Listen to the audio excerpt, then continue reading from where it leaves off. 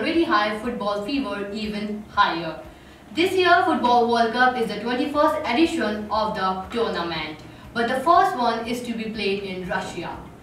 1 month, 11 cities, 32 countries, 64 matches, countless moments, numerous emotions, and in the end just one winner of the prestigious Jules Rimet Trophy, or as we all have come to call it, the FIFA World Cup. Numbers gonna pile up, so will be the burden on our shoulder to bring you all the beautiful nuances of the game that can make it even easier.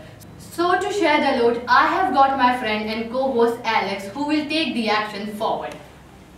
Thank you so much, Shikha. My name is Alex. I'm not only going to bring you the detailed analysis of each and every game during this World Cup, but also take you through the entire journey of 31 days so that we can break each and every match down. We're going to focus on the probable 11, possible formations, substitutions, squads, analysis of depth so that we can predict not only the match winner but also the World Cup winner. There are possibilities that there's going to be a player who will be injured during the tournament. There's a possibility there will be red-carded players who are not going to play at crucial junctures at the tournament. All this cannot be predicted in one single prediction.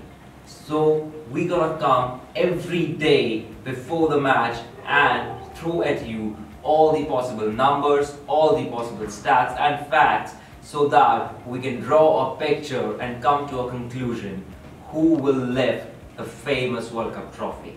Now when this World Cup started back in 1930, Uruguay as a host nation won it for the first time.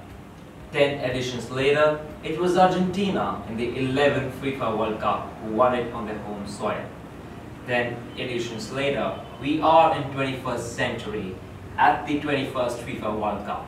Can Russia do it again? It looks a far cry. They are ranked 70 in the world. 70. That's a big drop from their earlier positions in FIFA ranking. Everyone's favorite Brazil is running high, but they again might run into a powerful Germany squad. Germany faces a problem of their own. No country has ever defended their Football World Cup winning campaign.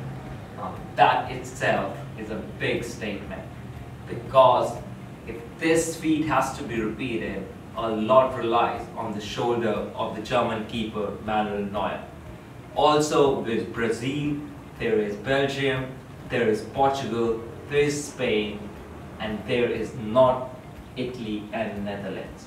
You heard me right, Netherlands and Italy both failed to qualify for this World Cup. There is also going to be Belgium, who are going to be presenting a strong case at this World Cup. They've got a barrage of players, a string full of midfielding giants and legends in their own rights.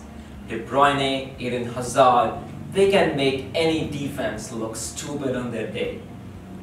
But there's missing Italy and Netherlands.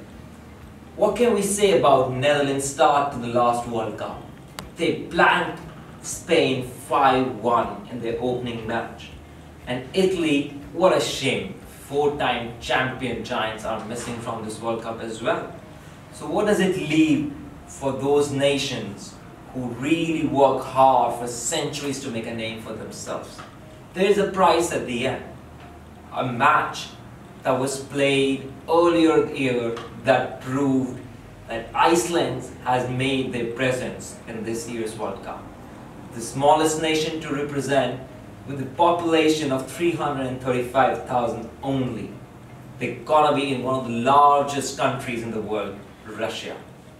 It's no magic that we're still waiting for Lionel Messi to lift this eluded trophy so that finally everybody can say that he is the greatest player of his generation.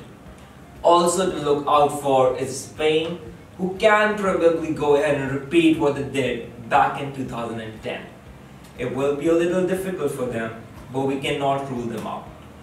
Also, who we cannot rule out is France. France has got a fantastic lineup full with speedy players on the flanks. That's going to be very interesting to see Spain, Brazil, Germany and France in the semi-finals. I don't say that's gonna happen because we can never leave behind the unknown factors. For that, we'll have to come back every day before the match to present you all the unknowns and the knowns. Probably every day we'll be able to figure out who's going to win the match, what the score line's going to be, who will be the goal scorers, the heroes and the zeros of the match. And you can never count out the controversial referee decisions. Well, we can keep them aside for this World Cup probably, because there is a new system in place that's going to rule out all those possibilities. Let's see what the World Cup has in store for us. Let's see who's going to win this World Cup. Don't forget to like, share and subscribe, because we will be coming back each and every day with more and more knowledge, more and more information, more and more chances for us to find out what's going to happen at this World Cup. And also, don't forget to mention in your comment section what you'd like to see. There are a lot of points that I might miss on, but I will really love to go back and do research on them and bring you the right possible results. So please like, share and subscribe SnootShot for more daily news and update on every World Cup match, so that we can go ahead and bring you who's going to win every match and the World Cup. Also in the comment section, don't forget to mention what next you would like to hear upon. There are a lot of points that I can miss out on, but I'd be glad to go back and do the detailed research and come back with an answer to it. This is Alex signing off from Goalpost. We'll be seeing you before the first World Cup match between Russia and Saudi Arabia. Hopefully the host nations gonna lift the World Cup again and let the tradition continue. But till then, it's goodbye.